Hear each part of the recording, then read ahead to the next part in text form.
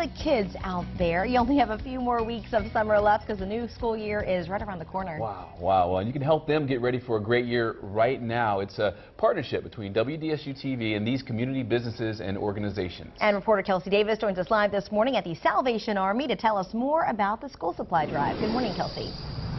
Good morning, Randy. That's right. Today's day one of the Class Act School Supply Drive, sponsored by us and partnered with the Salvation Army. With us right now, Jessica Shaw, Community Relations Director here at the Salvation Army. Talk again about why this is such an important thing to have for people across the greater New Orleans area. Absolutely. We've got school kicking off in a couple of weeks, and we want to make sure these kids start off on the right foot. They have everything they need, and for a lot of families out there, it's tough just putting food on the table and getting, everything they need. So we want to make sure those kids don't fall through the cracks, and they have their pencils, pens, papers, whatever they need to be successful this school year. Now, for people who either want to help or want to get help, what can you tell us? Where do they need to go and when? Okay, if you want to help, we are collecting school supplies through the 17th. You can drop them off here or at any of our other locations, and I believe you guys have a list on your website. Right. So go there, and then if you need help, we start distribution tomorrow, so you can start tomorrow, and it goes until the 17th as well.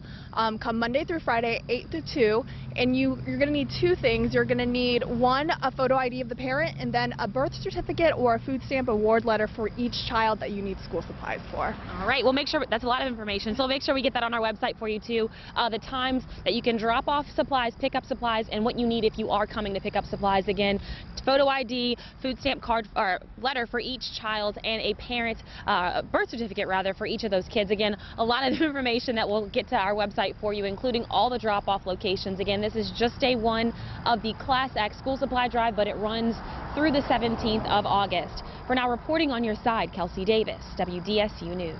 Thank you, Kelsey. A lot of information. So again, here's how you can make a difference. Check out WDSU.com for a list of what is needed and bring those needed supplies to the kids. For less store at Esplanade Mall or any Iberia Bank location, and we got those posted on our website. To make it easy, just click on the Class Act story.